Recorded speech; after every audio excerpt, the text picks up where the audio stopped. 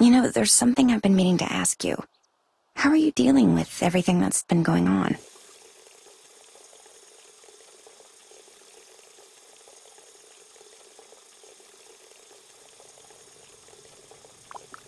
Don't you think that kind of job is best left to the police?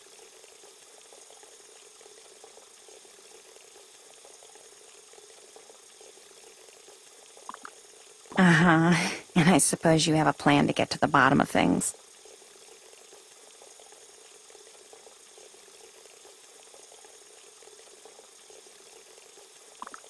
Mike! You don't really think they believe Mike did it, do you? Right. Actually, there were 3 of us here. Me, Mike, and Julie. Hey, what's going on, Mom? We were just talking about Daniel Fox. Oh, man. I still can't believe that happened right down the street. How's Mr. Fox holding up? Edie mentioned that the police took him in. Not as a suspect, but to protect him. But that's not the weird part, Julie. Mike is... Mike? But he was here that night. I remember because you did everything in your power to stop the poor guy from going home. Julie, you're being silly. It's just that it was late, and I was worried about him walking home alone at that hour. Mom, he lives across the street. The poor man drank 4 nightcaps trying to be polite. Then as soon as you saw him walk into his house, you called him on the phone. As it turns out, this is a dangerous neighborhood. I wanted to make sure that he got home safely. Is that why you talked to him for almost an hour on the phone? Oh, give me a break, Julie. Who's been on the phone every night this week gossiping about people at school? Is it my fault that Danielle Vandekamp gives it up to any boy who asks? I'm just doing the right thing and spreading the word. By now, I'm sure you're not the only one that knows that. I'm sure lots of people know by now. Well, let's move on now. We're getting a bit off the topic at hand. What else is new? Look, we can't let the police think he had anything to do with Daniel's death. It's just ridiculous. I guess you're right. Well, problem solved then. All right, see you around.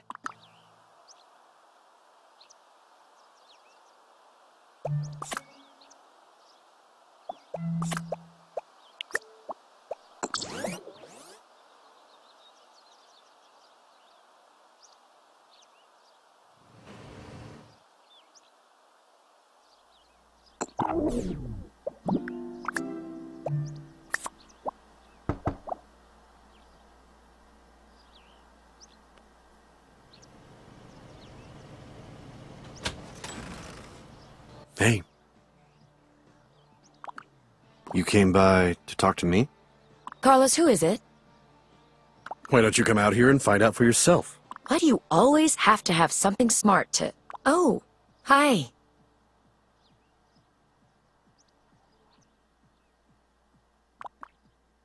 No, we're fine. Why don't you come inside for a minute? Daniel's murder did have us all a bit shaken up. It's still hard to believe. It's unfortunate that something like that had to happen to Daniel. He had his whole life ahead of him.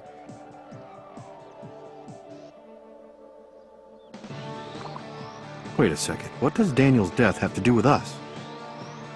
Yeah, what can we tell you that we didn't tell the police? We didn't see anything. They suspect me. I went to jail for embezzlement, for Christ's sakes. I'm not a violent man.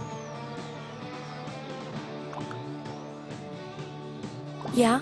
Well, they're wrong. Carlos would never do anything to hurt Daniel.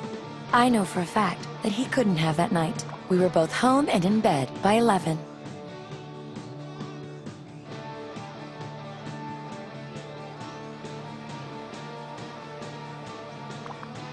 Actually, I wasn't exactly following my normal routine that night. See, earlier in the day, Carlos tried to drag me into another one of his charity benefits. Oh, here we go. I'm not talking to you, sweetie. Stay out of it. Listen, honey, she came over here to talk to me. Carlos doesn't want you to know that he threw a fit because I didn't want to go to his little party. We fought about it for hours. Then we had the makeup sex. Then we fought again. Then more makeup sex. Yeah, we didn't make the charity event, but I definitely gave it my all. As to Gabby. For your information, I had a number of appointments scheduled that day with a number of business professionals. And which professional was it this time? Henri? Pierre?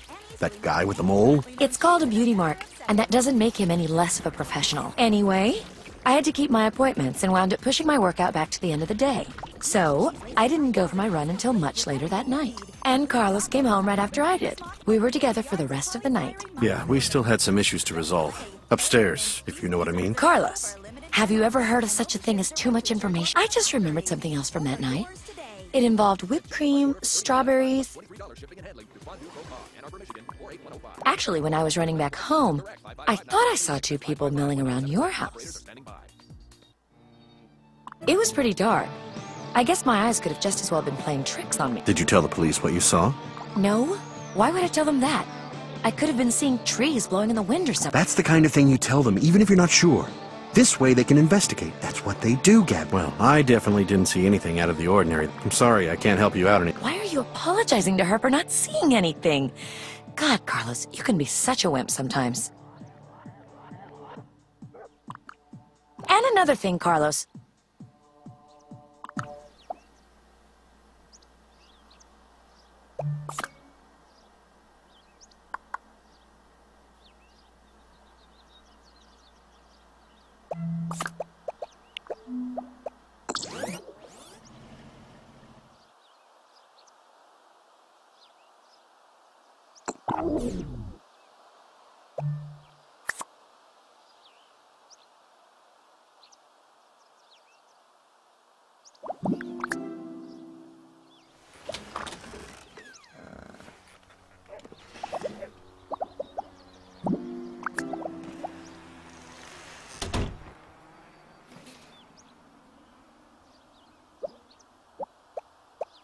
Hey, Mom. What's up?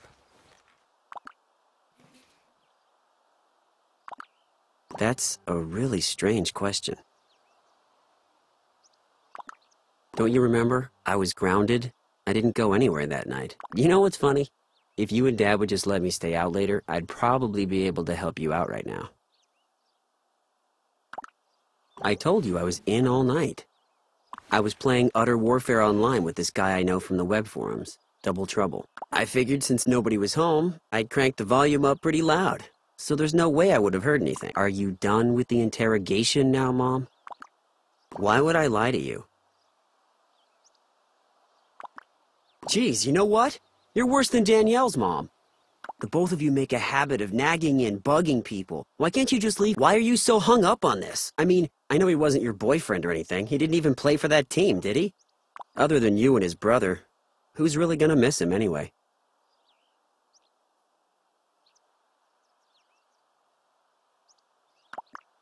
Look, Mom, I'm sorry your friend is dead, but I don't know anything. I promise. So drop it already.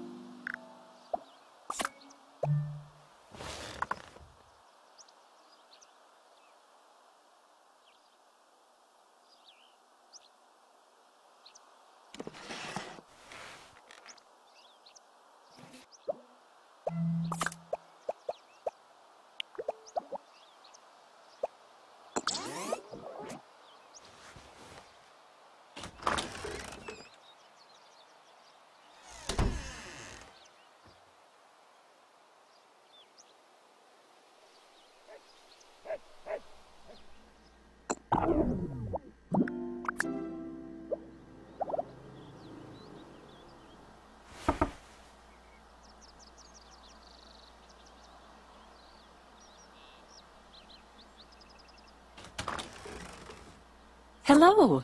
What a pleasant surprise. To what do I owe the pleasure? I'm afraid you're wasting your time. I don't know anything about— There's only one thing that comes to mind when I think of that night, but it certainly isn't going to bring Daniel's killers to justice, so it's probably better not to— And you know exactly what I'm talking about. That was the night your son attempted to court my daughter. That night, he and Danielle were coming back from their date. I caught Danielle trying to sneak back into the house. She knew better than to stay out that late. I assume your son was the bad influence. I saw them coming out of your house looking guilty as sin. And then your son had the nerve to try to sneak in with Danielle. Mom, haven't you done enough? Now you're talking to the neighbors about this? Haven't you embarrassed me enough? I'm not trying to embarrass anyone, dear. You do more than enough of that for the both of. Needless to say, they were surprised when I greeted them on the porch. I sent your son home immediately. Then Danielle and I had an interesting talk that evening. Do you know what this means? Yeah, it means we were out that night. I used to think my Danielle was incapable of hurting a fly, but she is susceptible.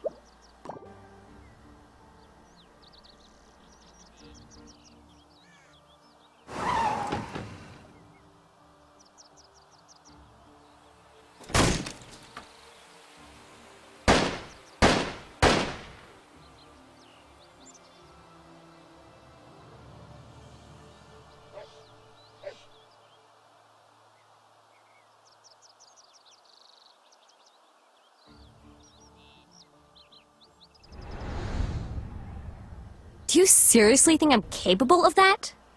The police said Mr. Fox was killed at 11, and if you remember, you sent him home way before that. You went off on your whole high and mighty, and of all things, on a school night tirade and sent me to bed. Besides, I refuse to defend myself. You're insane for even thinking this. If only Dad... Danielle, you will always be my daughter. But after what this family has been through, and especially after what you've put me through, it will take more than a few words for me to trust you, considering you never even told me what you two were up. Well, if Danielle doesn't have anything to tell us, your son.